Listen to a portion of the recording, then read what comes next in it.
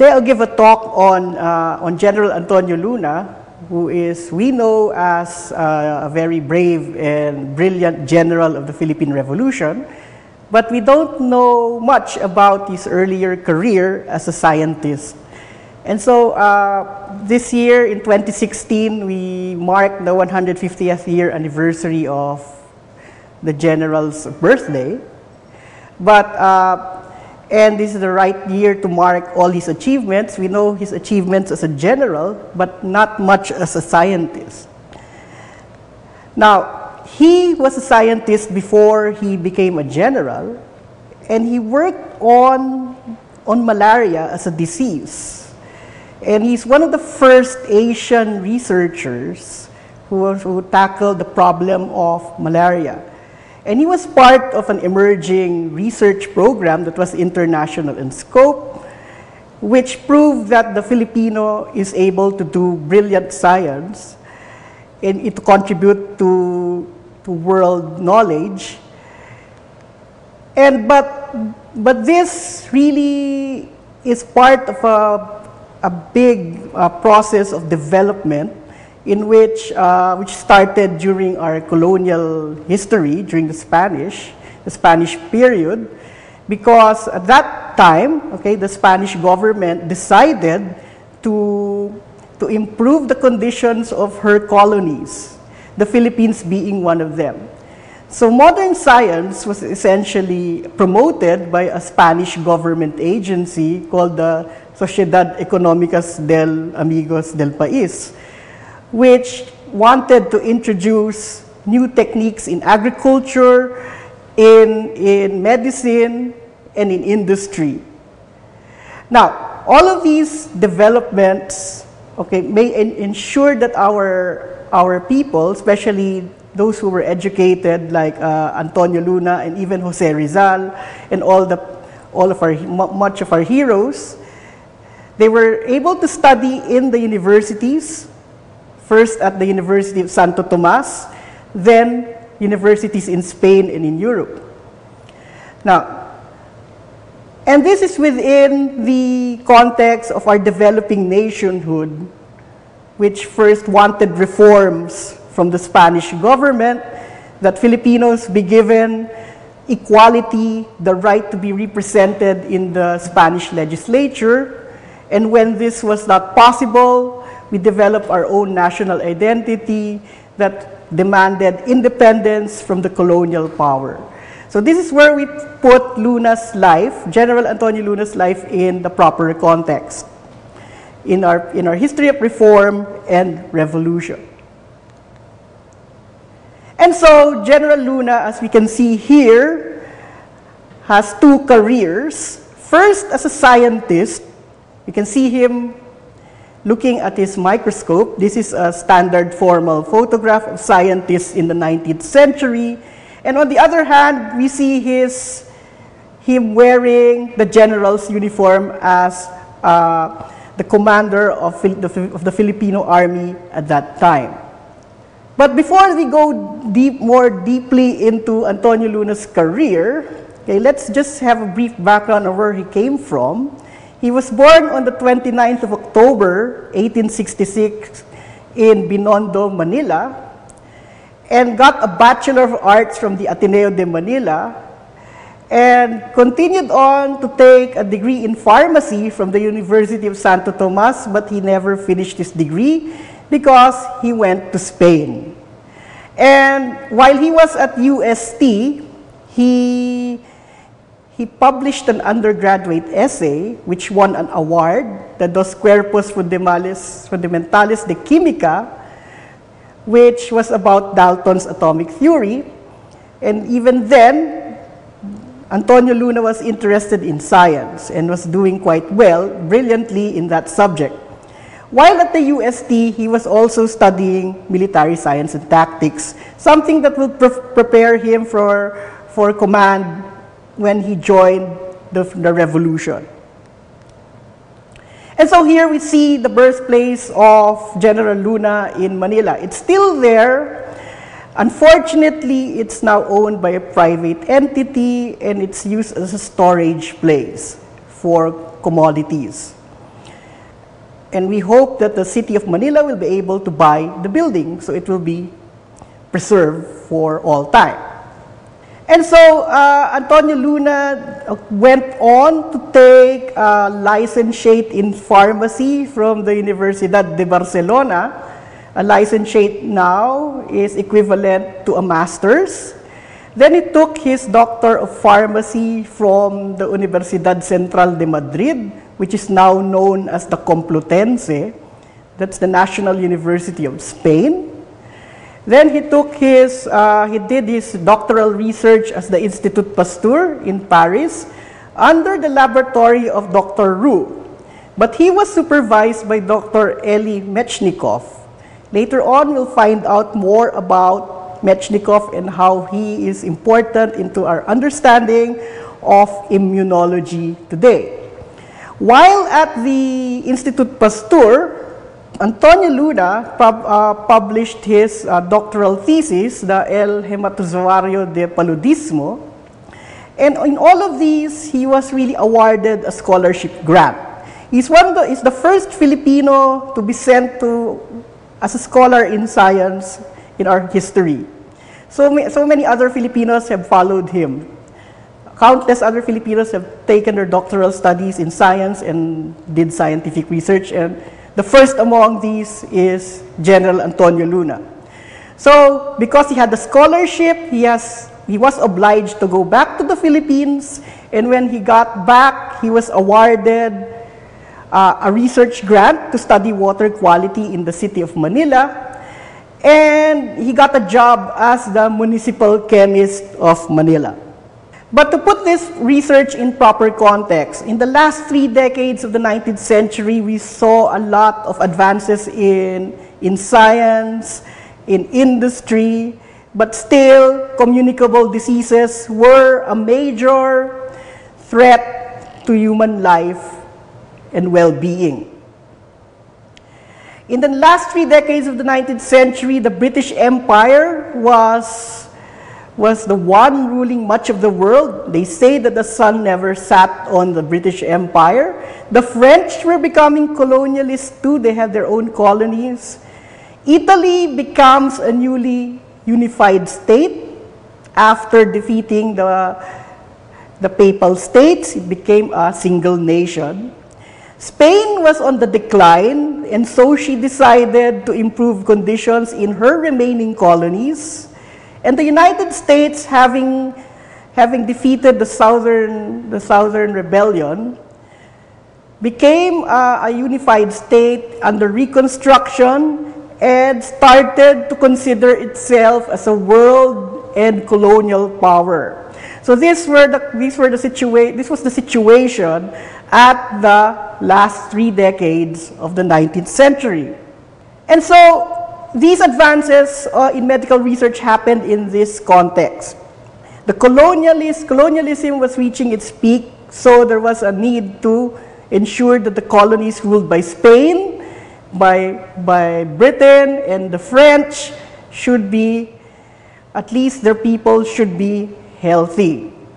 And so during this time, there were advances in research like Pasteur developed the germ theory of disease. Koch developed his postulates to find out how disease is transmitted. Pasteur tests his rabies vaccine. And for the first time, malaria, then called paludism, was hypothesized to be caused by a pathogen rather than malaria or bad air. Malaria was colonialism's biggest public health problem then. And the ancient understanding was that it was due to bad air, also known as miasmas. But with Pasteur and Koch starting to think otherwise, and knowing that the causative factors for disease were due to pathogens, the question now was whether it was a bacteria or some sort of protozoa.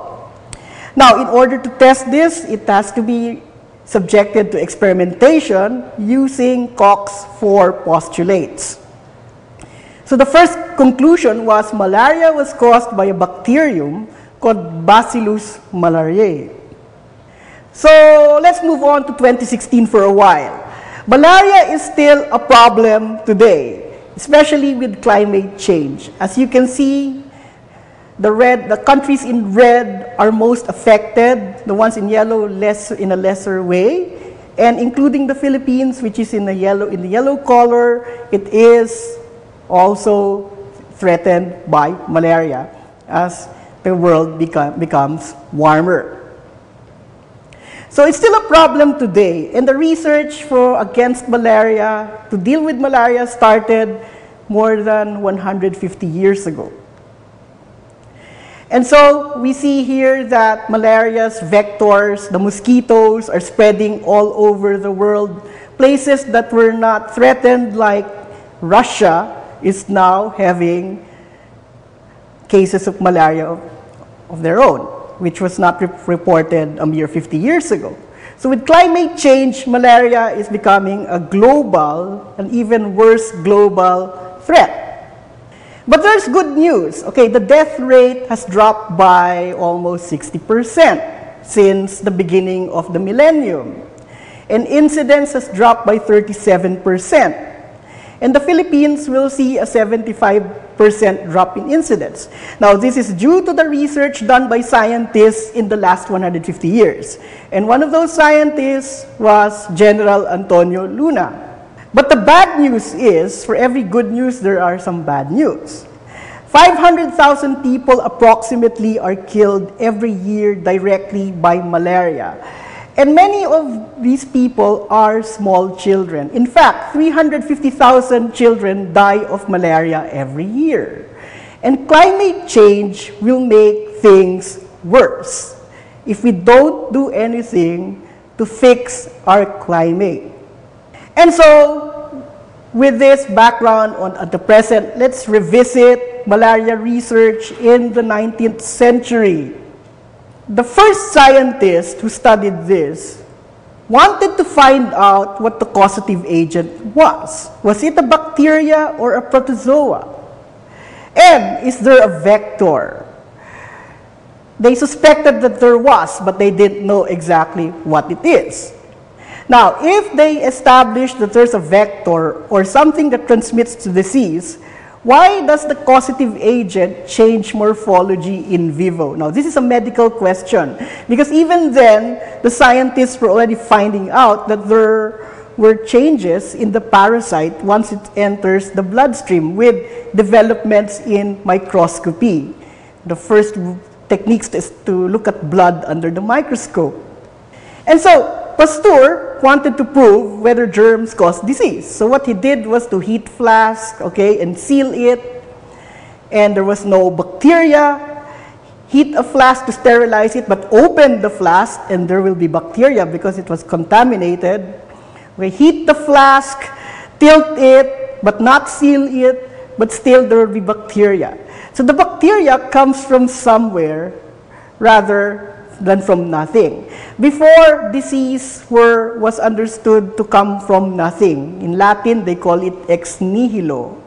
But with modern medical science, and this is the foundation of modern medical science, diseases are caused by a pathogen that infects a living organism, which was proven by Robert Koch. Okay?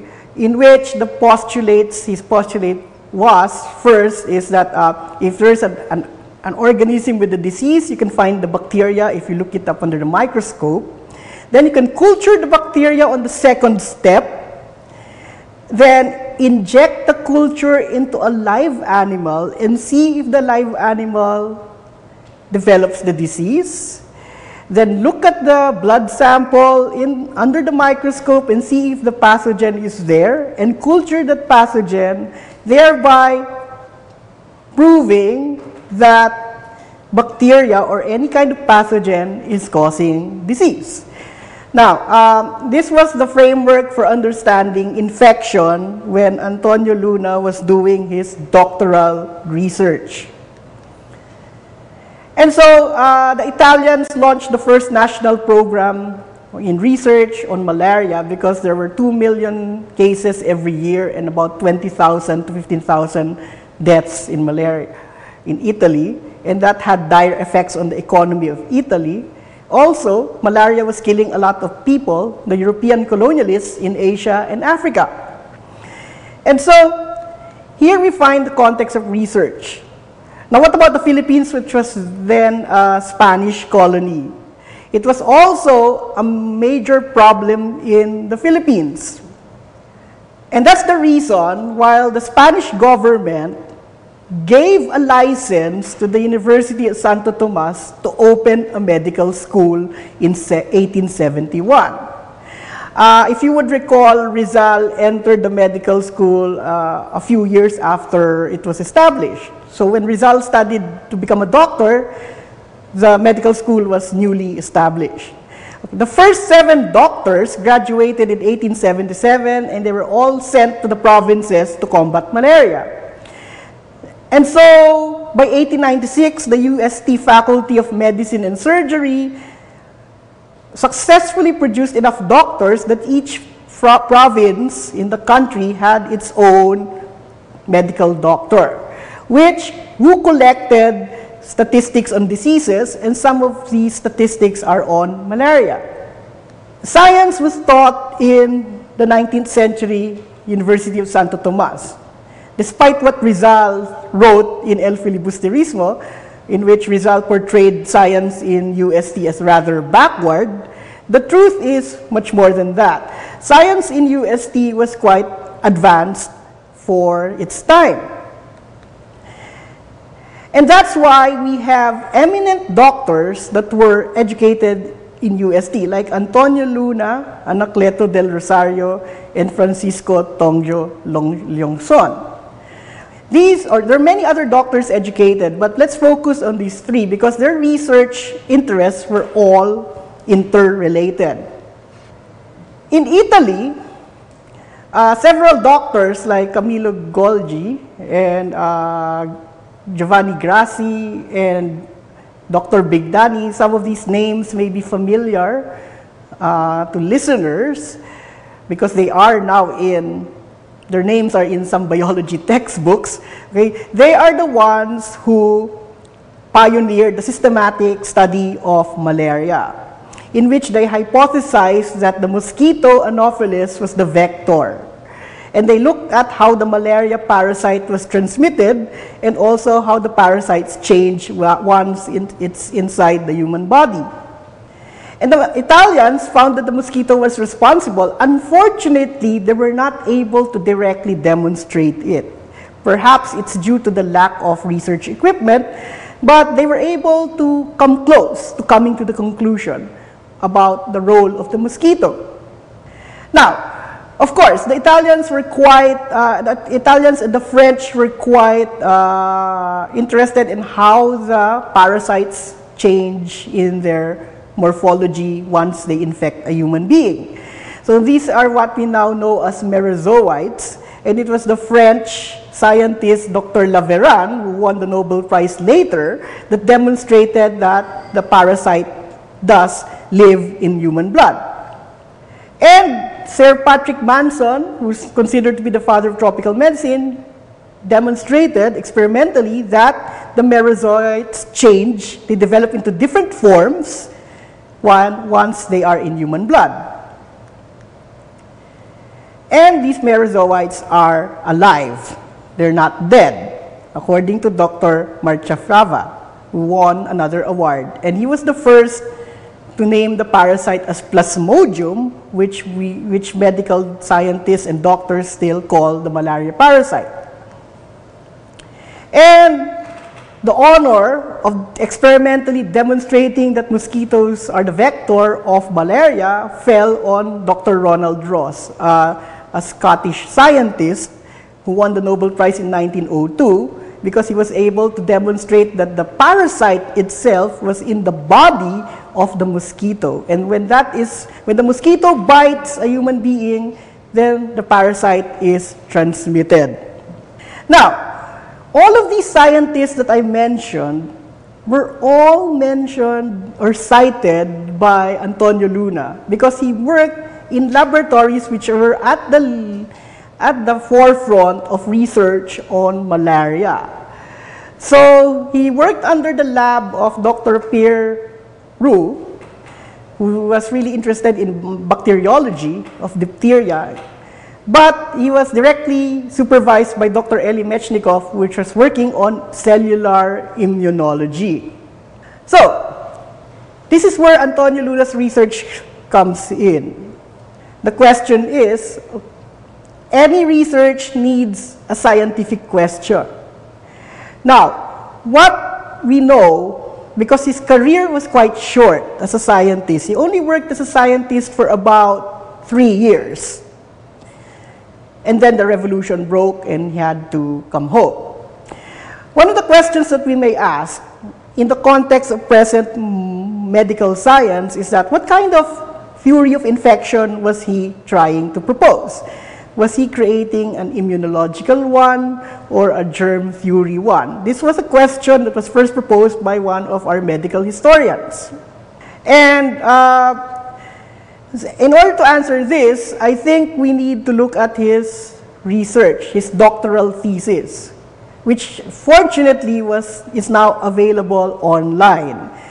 The thesis, El Hematozario de Paludismo su Estudios Experimental, just tells us, okay, the blood parasites of malaria and its experimental studies about it, that's the English translation of the thesis title, tells us how Antonio Luna was able to find out, to confirm earlier discoveries and find out the future direction of possible treatments for malaria.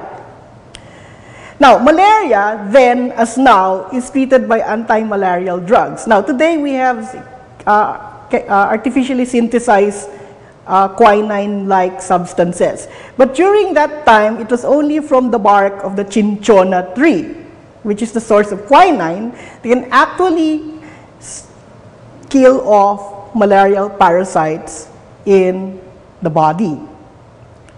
Now, one of the important things that Antonio Luna wanted to find out is what stage of the changes in the malaria parasite will a certain drug kill it more effectively. So that's one of his questions. Now, here perhaps we can locate Antonio Luna's research in this international effort to combat the disease. Now, as I told earlier, he got a scholarship from the Spanish government.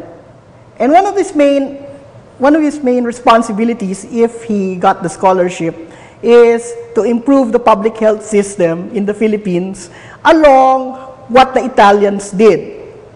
And whatever skills Luna learns in Europe can be taught to Filipino doctors, especially at the UST. So those were some of the objectives of his scholarship grant. And his doctoral thesis has 4 objectives. First is to demonstrate the findings of Dr. Laveran and Dr. Gracis, which was demonstrated about 15 years before. He also wanted to do an experimental test for the parasite of malaria, Plasmodium, and how it changes when it infects a human being, especially in the blood, to culture the malarial parasite outside a living body. That's what we call in vitro culturing. And this would enable him to test COX-4 postulates, as we mentioned earlier.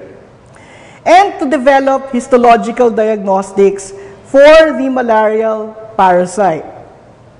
So these are the 4 important objectives of Luna's doctoral research.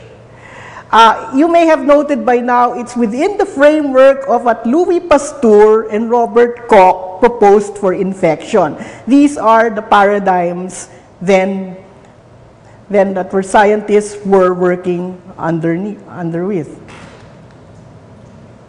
And so here we can see the complex cycle of malaria. Antonio Luna was just interested in the cycle in red, which is when the parasite infects the human being. So everything, all those changes happening in blood. In fact, the way, if a person is infected, then there should be a way to stop the parasite in the bloodstream. But the other way of preventing malaria is just to prevent the mosquito from infecting the person. So those are the two strategies. Of course, the second strategy is more effective. Control the mosquito, we stop malaria. But what will happen if a person is infected? Okay, that's the important research focus of Antonio Luna, is to find possible cures once the person is infected. And so, since he followed Laveran and Dr. Manson, he wanted to test how the parasites change. And that could be done by using the right histological stains and to look at the flagella in which to find out if the malarial parasite has its sexual stages in the human being. Now, this drawing here shows us the only surviving scientific illustration of General Antonio Luna. Unfortunately, his laboratory notebooks burned down in an art gallery fire around in 1985, if I'm not mistaken. So we lost his original laboratory notebooks. And so we're just left with his doctoral dissertation. It would have been better for historians of science if we could look originally at his laboratory notebooks. Unfortunately, it's no longer with us. That's the major problem in this kind of research. Nevertheless, based on the doctoral dissertation and his citations of earlier research, we know that General Luna confirmed the results of earlier scientists like Dr. Laveran and Dr. Grassi. He verified for the postulates of Robert Koch. He was able to demonstrate clinical differentiation of malaria merozoites in blood. He was able to try an in vitro culture technique but failed because the technology wasn't there yet. And he developed diagnostic histological staining techniques which are still used today to diagnose malaria. Perhaps the fifth one is most relevant for us today because there needs to have a rapid diagnostic technique for malaria, especially in places that are far from a hospital or far from a medical laboratory. So, just like any scientist, not all of the research objectives would have succeeded. So what General Luna failed to do was to test the in vivo technique because there was no way to culture the parasite. The technology wasn't there yet. The techniques weren't there yet. But Luna knew that the in vitro technique is needed in an effective immunological approach to diagnosis. He knew that quite clear. But that technique would only come in 1976. And remember, Luna was working on this in 1893. So it was a few decades into the future before the technique would have been perfected. Let me just introduce to you another medical scientist, another scholar who followed Luna and who worked with him in the laboratory in the Pasteur Institute, Dr. Francisco Tongjo Longshon, which is even less known than Antonio Luna because he never was a general. Okay, he finished pharmacy. He got his licentiate from Madrid. He got his Doctor of Medicine degree in Madrid and published a thesis on immunology, La Cellula ante microbio. And when he came back to fight for the revolution, he was made a colonel because he was the head of the medical corps of the Philippine Revolutionary Army. And when the Americans took over the Philippines, he ran for the Senate of the Philippines. in 1916 and died in 1919. Now, what does Dr. Leongson have to do with Antonio Luna? In a way, he continued some of the research of Antonio Luna, which was to look at the possible immunological approaches to treating diseases, especially malaria. This also proves that there was a concerted effort to develop science in the last part of the Spanish colonial period. So Luna was one of the first scientists, then Leongson followed, and if the program continued, probably other scientists would have been sent to Europe to study medicine or the health sciences or any science. So when they came back, they could develop the Philippine colony. But the Philippines would never remain a colony. The people did not want to remain a colony, and so we became an independent country. But even then, we still had our problems in public health then as now. Now, going back to the public health problem, there's a lot of resources that are needed to diagnose patients. And the more effective and less expensive and more rapid the diagnostic technique, and doctors can agree with us, the better it is for our public health system. Now, one of the important contributions of Antonio Luna when he got his doctoral degree is to come up with a diagnosis for malaria, which is called the blood film technique. Of course, Antonio Luna's research results were eventually improved by other doctors, but then what he established in his research is still being used today. So if you go to a place where you suspect that you can catch malaria, and there are many places in the world in which this could happen, even here in the Philippines, then if you feel sick, then you see a doctor and you tell the doctor, I've been to a place where there might be malaria. What the doctor will order is for a blood film test. And once the doctor sees that there are malaria parasites in your blood, then the doctor can order the treatment protocol for you and save your life. Now, this blood film technique, which was partly developed by General Luna, has probably saved millions of lives around the world. And most of the lives that were saved are of small children. Perhaps this is one of his greatest contributions as a medical scientist. But we know that his scientific career was short. So what happened is he was implicated in the revolution initiated by Andres Bonifacio, but he was not convinced about the revolution. So one part of he denied he participated in it, and his deposition with the Spanish authorities may have implicated Jose Rizal in the revolution, so leading to the execution of Jose Rizal. But later on, Antonio Luna, based on historical documents that were recently found in the UST archives, expressed regret for his non-support of the revolution. So, after being imprisoned first in Spain, then in the Philippines, because he was sent to Spain as an exile, and he was imprisoned, and he was released, then he was imprisoned again.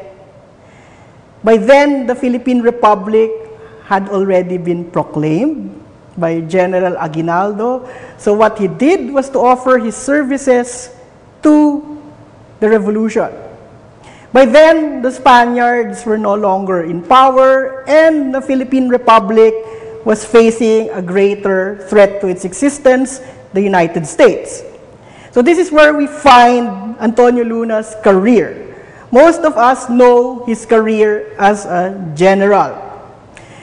Most of us know that he was quite hot-headed and was very abrasive to his contemporaries. Now, this is really part of his character. He wanted discipline in his army, but the Filipinos were not accustomed to discipline, so he had problems.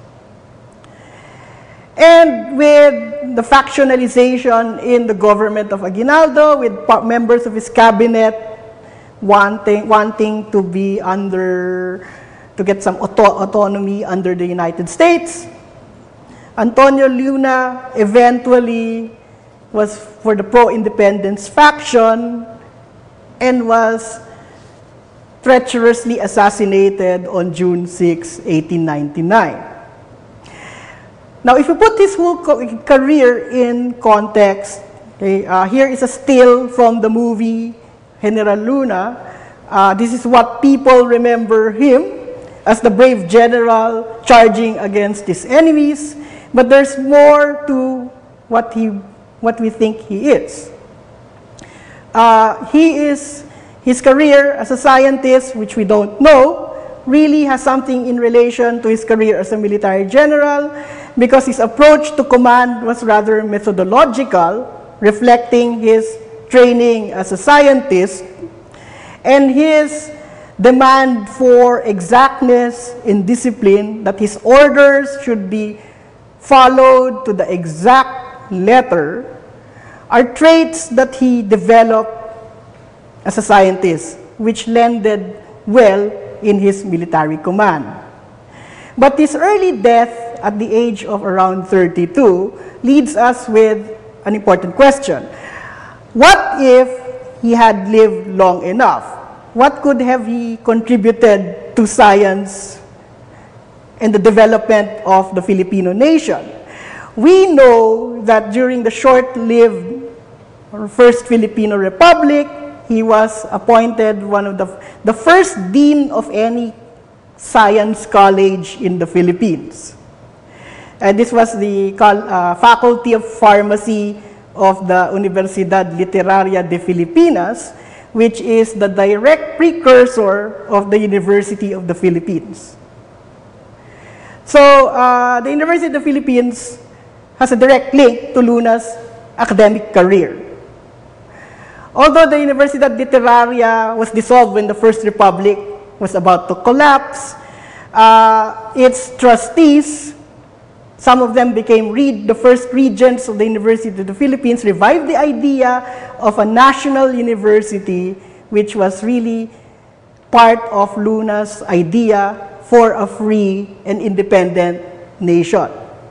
So that is where I end my talk on General Luna, because a nation will not have any identity as a separate people, a proud people, if it does not have a scientific tradition.